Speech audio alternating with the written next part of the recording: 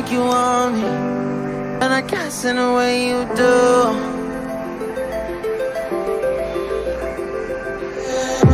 Holding my breath, unraveling emotions.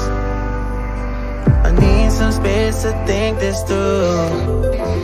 Call me all night long, try to give you hints and a heart to see. Right on the line, no, losing it on you's the last thing. Hey guys! Welcome back to my YouTube channel. At kung bago pa lang kayo sa channel ko, don't forget to subscribe! And for today's video guys, I will be sharing to you my thoughts about the studio Red Images Incorporated. So I will be sharing to you my photo shoot experience with them. So, to start off guys, let me share to you why I chose Red Images Incorporated at kung paano ko ba sila na-discover.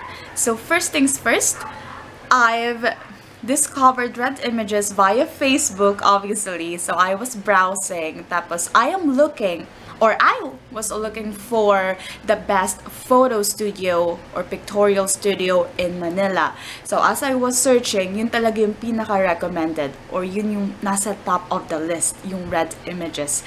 Why? Because a lot of celebrities also go there to have the pictorial. Aside from the fact, guys, na madami silang celebrity models, nagustuhan ko din yung Red Images simply because of all of the awesome reviews. So most of the reviews there are all excellent. So they are giving the studio 5 stars at wala masyadong bad reviews. So I'm looking for the good reviews then kasi. That I was certain na I will have my graduation pictorial with them sa Red Images.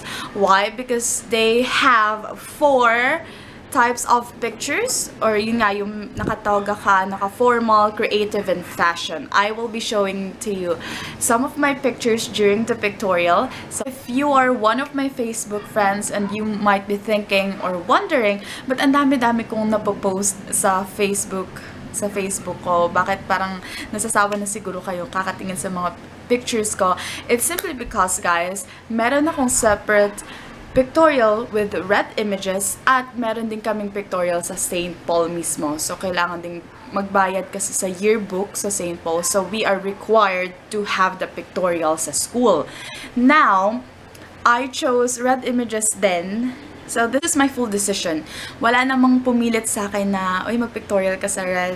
Wala namang ganon. It's my full decision. Tapos, ang tagal ko na nitong pinaghandaan, guys. I've planned for this for months. Right after passing the compre, tapos nung nalaman ko na I will be graduating, naghanap talaga ako ng separate studio kasi gusto kong ma-experience din na nandun ka talaga sa loob ng studio. Ayun. So, again, it's my 100% decision na magpa-picture sa Red Images. And additional facts about Red Images is that affiliated sila sa PUP, UST, or the University of Santo Tomas. So all of the graduates are going to their studio to have the photo shoot. Now, in my case, graduate kasi ako ng St. Paul. So iba yung studio namin. Meron kaming separate studio.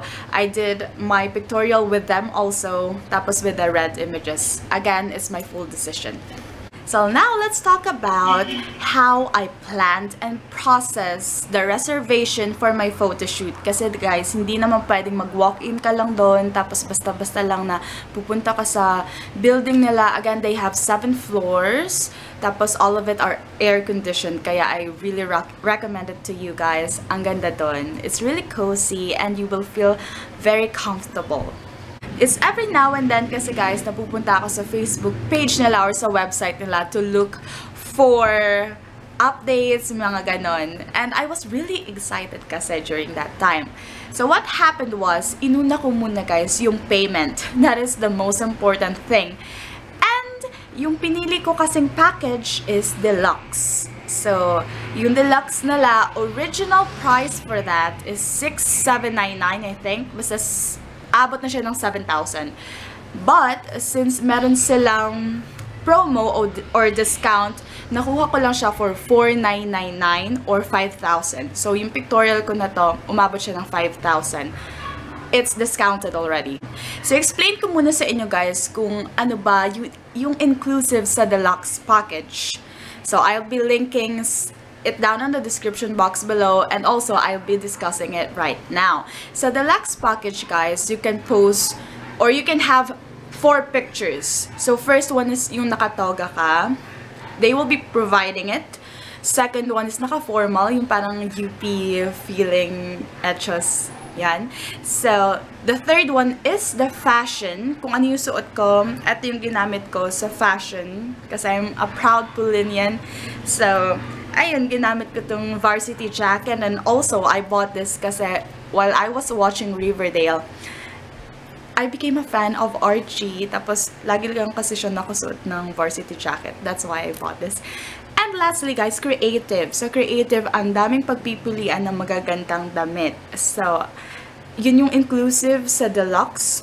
4 na styles or 4 na iba-ibang mga damit yung masusuot mo. Next naman guys is the makeup and the hairstyle. So kasama na yun sa bayad at yung wardrobe.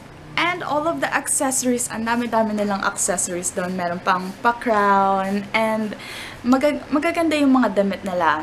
So, ayun. The most important thing, guys, merong free na flash drive silang ibibigay sa inyo. Tapos, nandun na yung raw images during the photo shoot. Tapos, you need to wait for 60 days bago nyo makuha yung edited at printed out, yung mga hard copy ng pictures nyo. Kasama na rin doon yung naka-frame na while you're wearing the toga. So, maganda. The payment, again, it's 4,999 or almost 5,000. That is for the deluxe package, guys. Yun yung pinakamagandang ino-offer nila kasi nandun na yun lahat. Yung 4 na yun, yung nakatoga ka, formal, the fashion, and the creative. So, it's worth it kasi because you can get a lot of perks. At minsan lang din naman kasi na na-experience mo yung pictorial or photoshoot, diba? And you have a reason kasi gagraduate ka. So, ayun, I really recommend you to choose deluxe package ng Red Images. So, this time, let us talk about the day itself. So, eto na yung photoshoot day.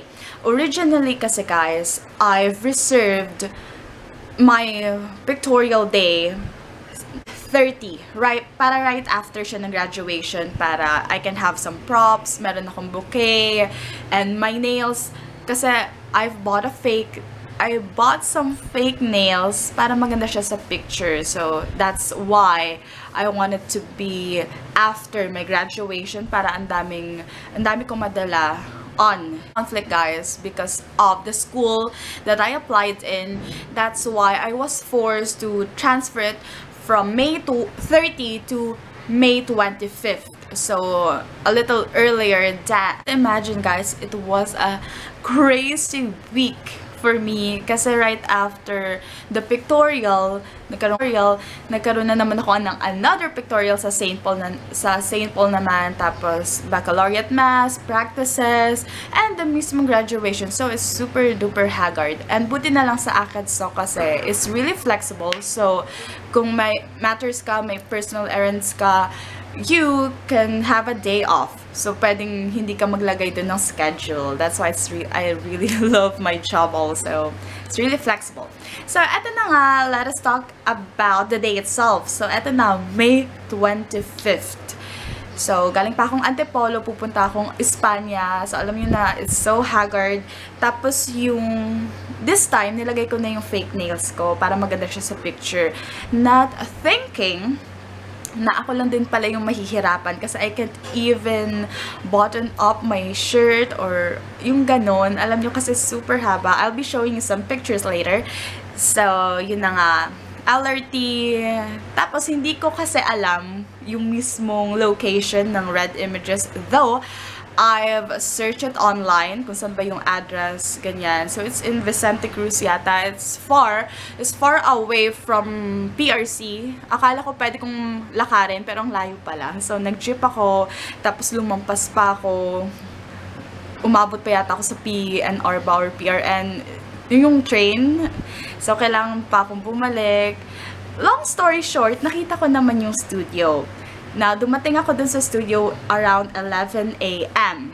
And my reserved time, or yung time na may makeupan ako, is 1 PM pa. So, I need to wait for 2 hours.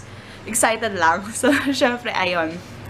And then, so I waited, kumain muna ako sa mini-stop. Afterwards, pinatawag na ako. So, 1:45, nag-start na ng makeup. And it's so nice. In-apply sa face ko. So, it was worth it then. Ayun. I really love it. Tapos, twice nga akong niretouch, guys. The first one, yung una-una kasing mangyayari, guys, is that you will have the toga, yung sa toga, and the formal.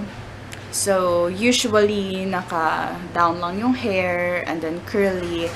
So, ayun, it went well. I'll be showing you some pictures.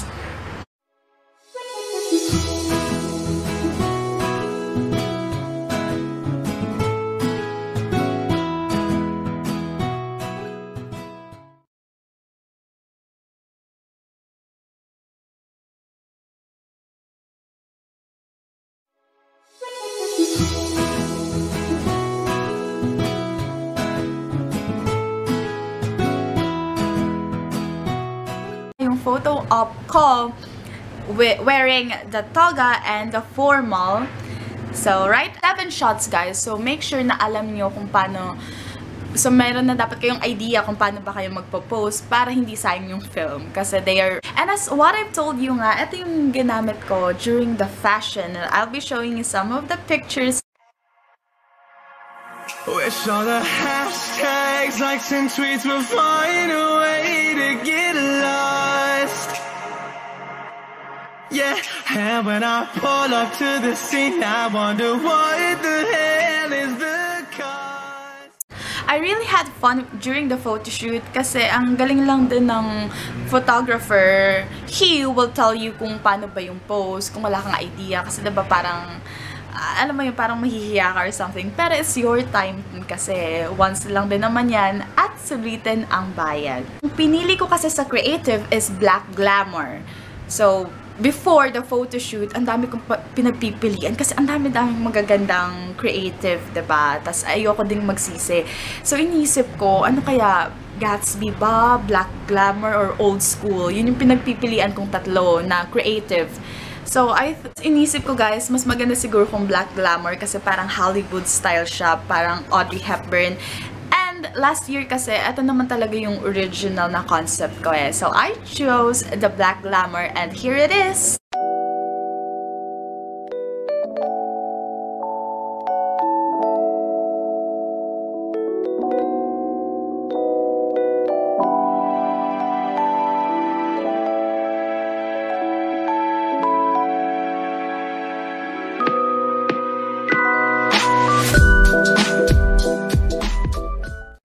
As you can see with the pictures, guys, it's all raw, which means it's not yet edited. So how much more if they edit it, right? So with that, I really recommend Red Images to you kasi ang ganda ng quality ng pictures nila, ang ganda ng studio nila, and they're on time. You don't need to wait that long. Maganda yung makeup artist nila, and I've enjoyed it very much. And again, so guys, you now have your idea kapag mag-graduate kayo. You can choose Red Images also kasi they are open. Open, guys, ha? Open sila sa lahat ng schools. Hindi ibig sabihin na they are affiliated kasi sa PUP and UST, sometimes Ateneo. So, hindi naman sila ganun ka, oh, hindi kayo pwede dito, taga-ibang school kayo. They are not like that. So, kahit taga-ibang school ka pa, meron nga doon taga-Batangas pa siya eh. So, as long as you have your payment, as long as may pambayad naman kayo,